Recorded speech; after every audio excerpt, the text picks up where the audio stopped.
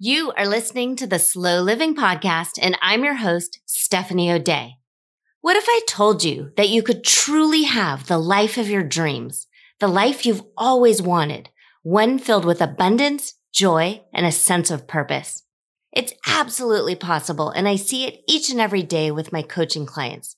It all starts with learning how to slow down. You deserve to live the life you've always dreamt about. Let's get started.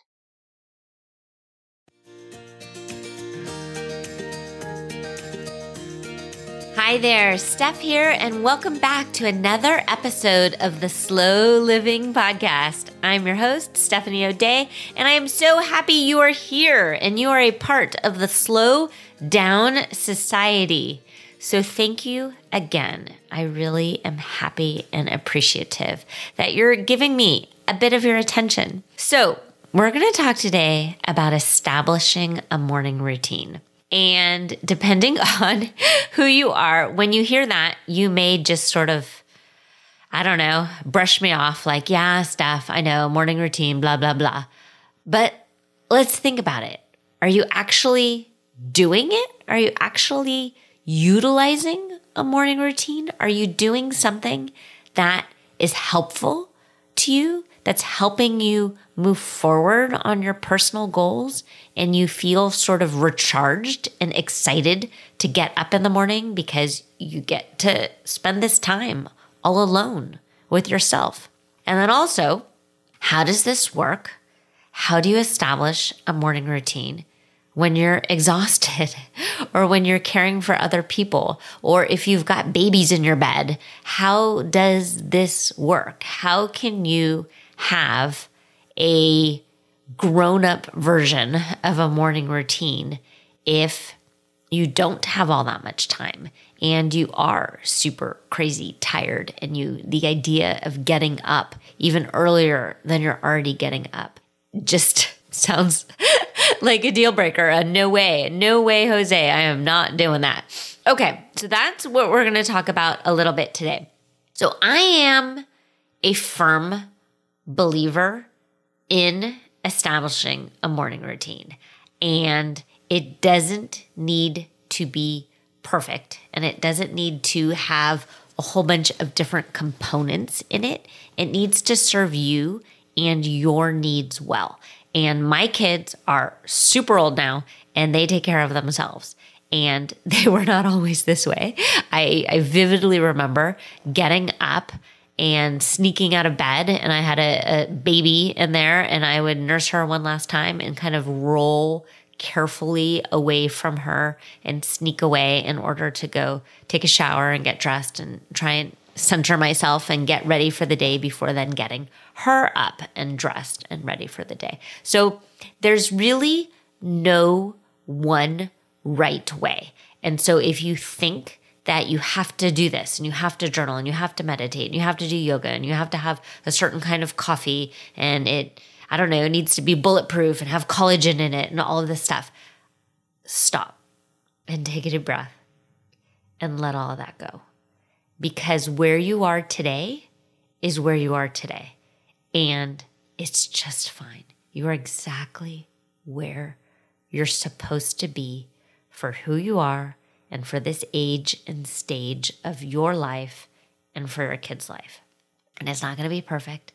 And newsflash, even when they're all grown and you're alone in the house, it's not going to ever be perfect. So release that expectation of yourself, because it's just not correct. This is real life, and you are a real human, and real humans have good days and bad days and in-between days and days when, the washing machine breaks and you've got stuff that you need to take care of, and all of a sudden there's a flood in the garage.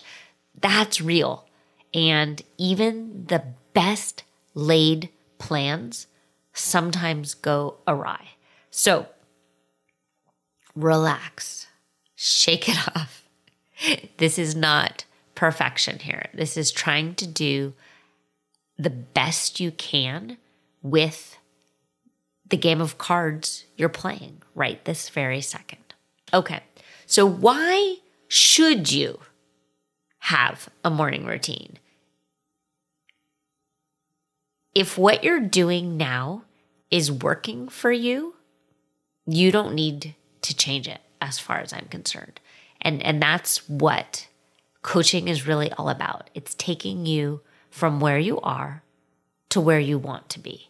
So if you're already exactly where it is you want to be and everything is working A-okay, and you don't think anything needs to be tweaked or perfected or changed or modified because everything's just fine, then don't worry about it. That's great. I am super thrilled and excited and happy for you. And if you have any advice that you can send to the rest of us, we are all ears and ready to have. But for most of us, I think most of us kind of have this kind of inner inkling that perhaps things could be a little better and maybe a little easier and maybe not have our mornings feel rushed or have that sort of behind feeling. It's not fun to get up and look at the clock and already feel that sort of frantic-y feeling like there's too much to do and not enough time to do it. So that's why setting yourself up with a morning routine can be really very helpful if you do have that sort of feeling.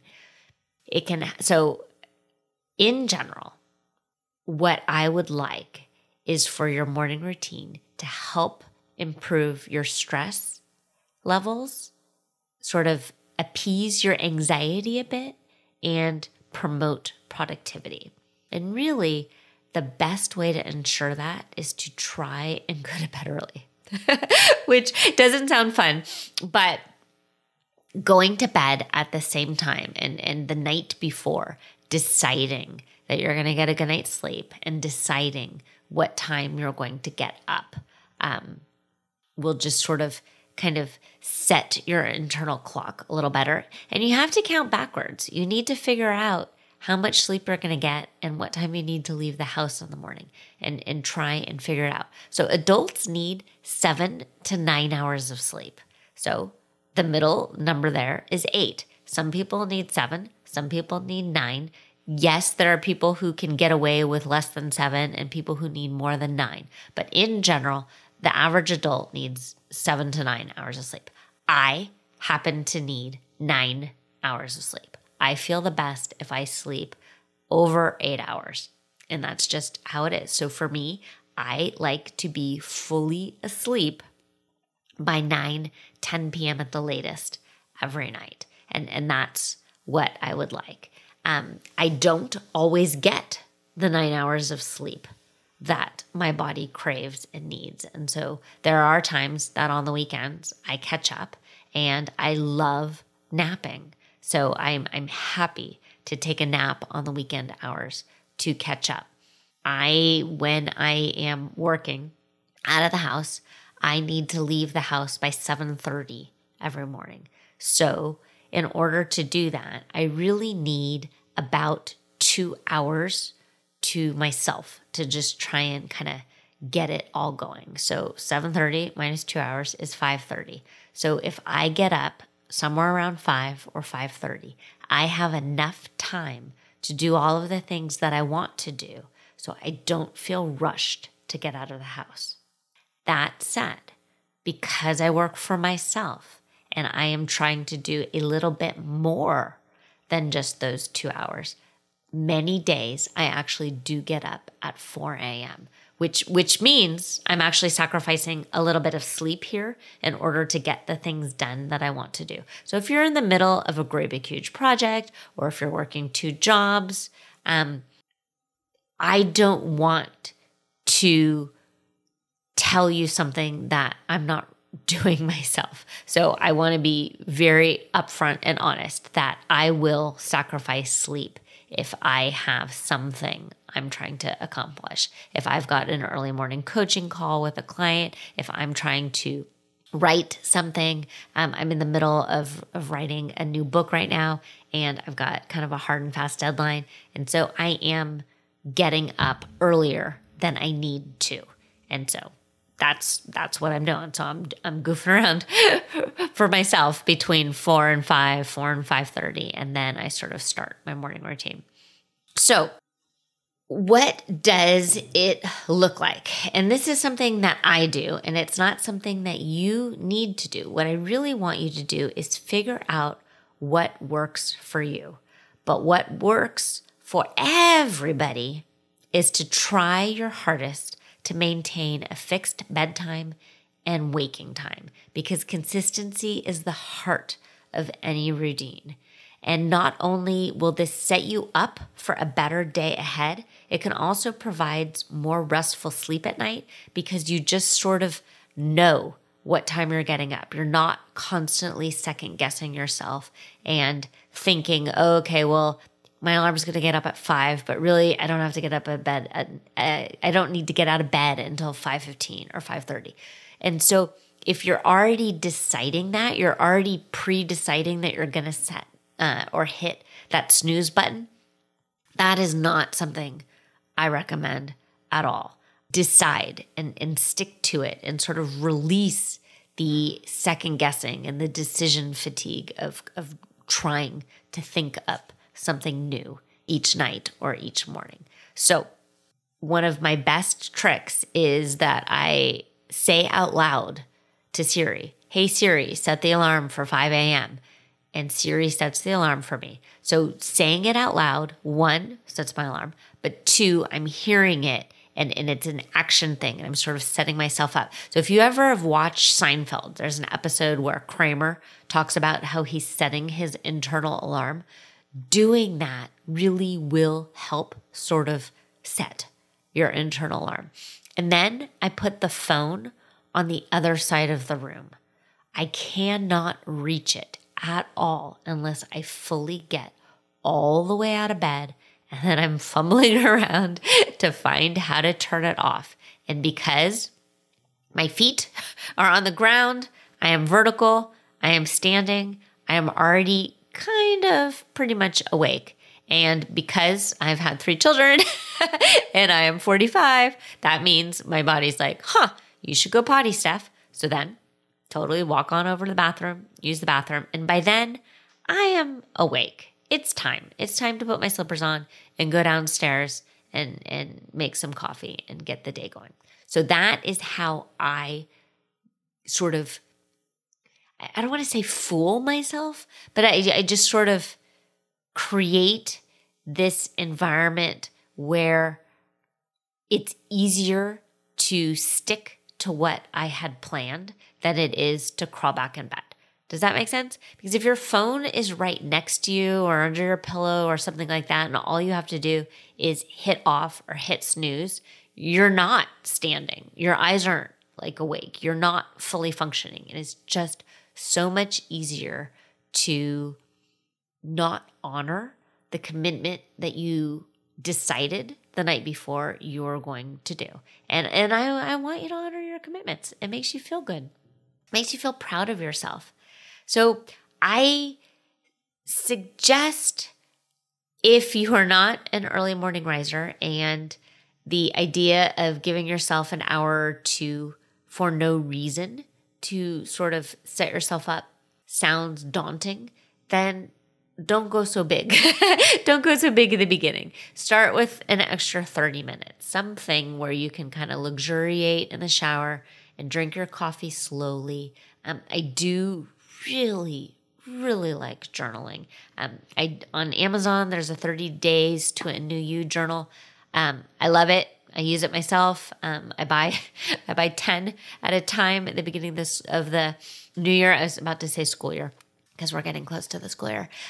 But I buy them. I give them as gifts to my friends. All my coaching clients use them. So that is a helpful daily journal. I also have a 1-page worksheet that my coaching clients use and I use, and I'm recently having my daughters use them also because I just think it's super helpful. And in that 1-page coaching worksheet, it has daily intention. It has slots for affirmation. It has sort of doing a brain dump of what are the things that you have to do in order to make today feel good. So if you're interested in that one pager, email me and I'm happy to send you a copy. I don't think it's not currently on my website. Maybe at some point it will be, but it's not as of this recording. So if you want a copy, just email me. I'm at steph@stephanieodea.com and say, hey, Steph, I'd like a copy of your one-page journaling worksheet. And I'm happy to send that over to you. So I think getting into the routine of quieting your brain and sort of clearing it out and doing a little bit of brain dumping is just a calm and peaceful way to set your intention and sort of figure out what it is you want to accomplish today. How do you want to feel? And for me, that is how I start. And that's the first question on the worksheet is, how do you want to feel today? And then you answer that. So sometimes you might want to feel productive. Sometimes you might want to feel peaceful. Some days you might want to feel confident. Some days you might want to feel, exhilarated or thrilled or happy or excited. So you get to decide what type of day you're going to have by what type of feeling you're going to cultivate. And then working backwards from there. Okay, so you want to feel excited today. How are you going to cultivate that feeling? And figuring out what it is, the things that you have to do, the things that have to get checked off the list in order to feel the way you want to feel. So let's talk a little bit about eating frogs. Have you ever heard that phrase before? So some sort of personal development and self-help guru type people talk about eating frogs first thing in the morning. And Brian Tracy, actually, I've talked about him before because he wrote the book, The 21 Success Secrets of Self-Made Millionaires. But he also wrote a time management and productivity book called Eat That Frog. And it's actually a play on an old phrase by Mark Twain. And Mark Twain had said that the first thing he does in the morning is he eats a frog. And this is a metaphor. I'm pretty sure Mark Twain wasn't running around and catching frogs and frying them up and eating them.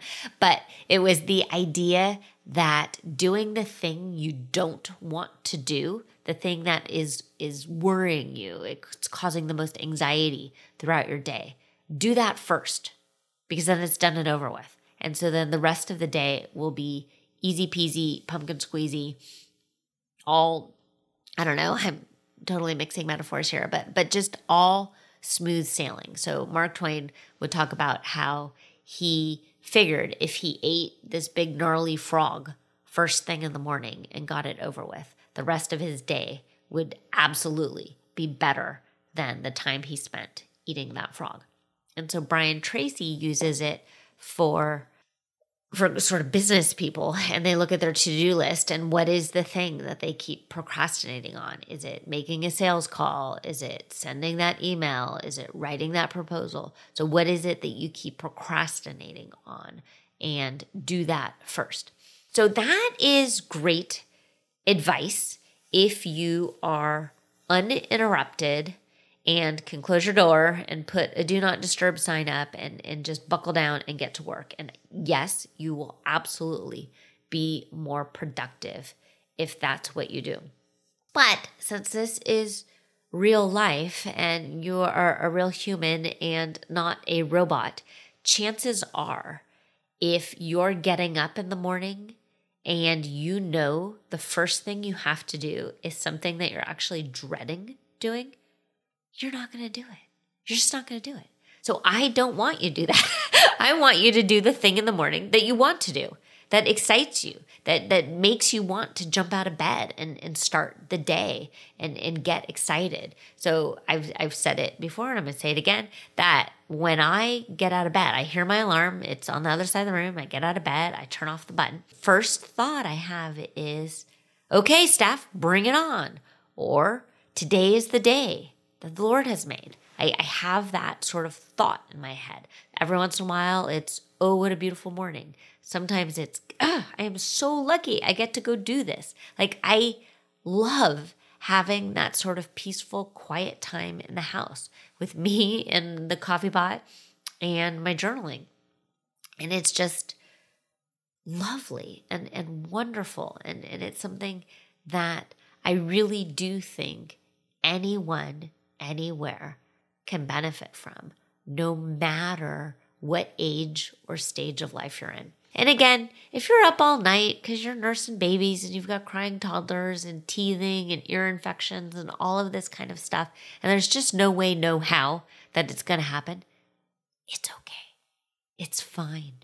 Relieve yourself from that sort of burden of thinking that you're doing something wrong, because you are not doing anything wrong.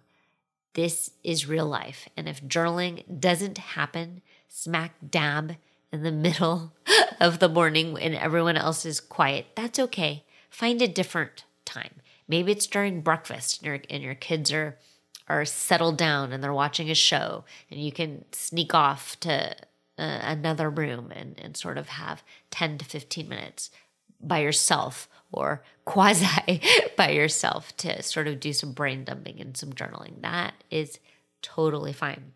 And then as far as exercising and going to the gym or going for a run or doing all of these things, if you are a morning exerciser and it makes you feel good about yourself and you feel proud of yourself, go for it. Do it. Absolutely.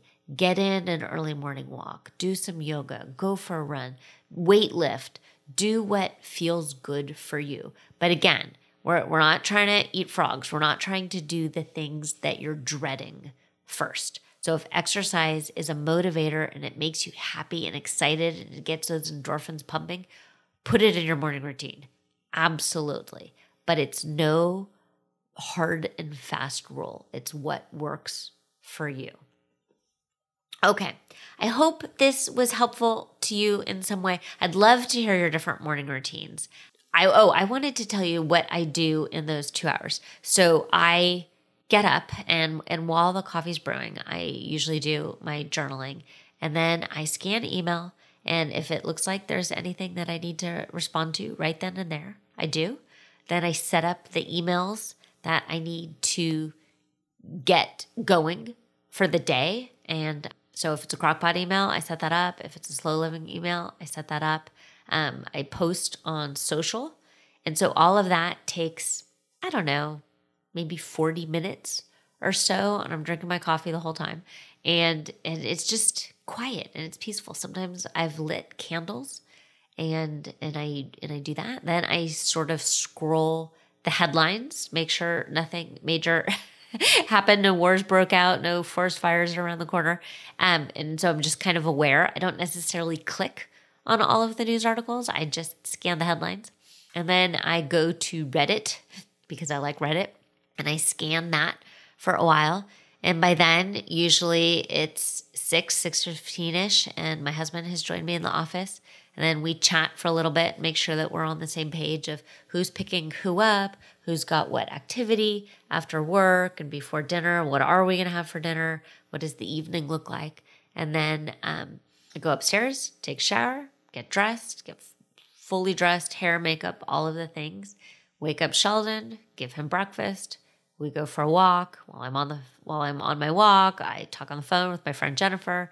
If she's not awake yet because I left the house a little early, I listen to a podcast for a little bit, and then I talk to Jennifer.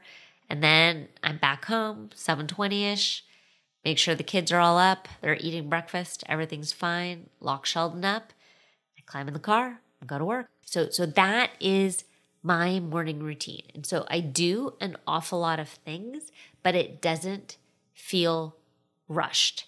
If it's a day that I want to do yoga or a day that I want to run on a treadmill or something like that, I then add in a little bit more time. So I don't try and truncate my drinking coffee time or my scrolling Reddit or Facebook or whatever it is time, because that's what I want to do. I want to do what I want to do. And so if doing some yoga or going for a run, or if I've got a writing project needs to happen, I then decide to get up a little bit earlier rather than trying to sort of shrink down any of the other stuff that I do. And that is what works for me. And so I want you to figure out something that works and feels right for you. Okay? All right. Consider yourself loved and hugged. I'd love to hear from you. If you've got your own morning routine and you've been at it for years and years and it works, great. Let me know. Let us all know. Take care.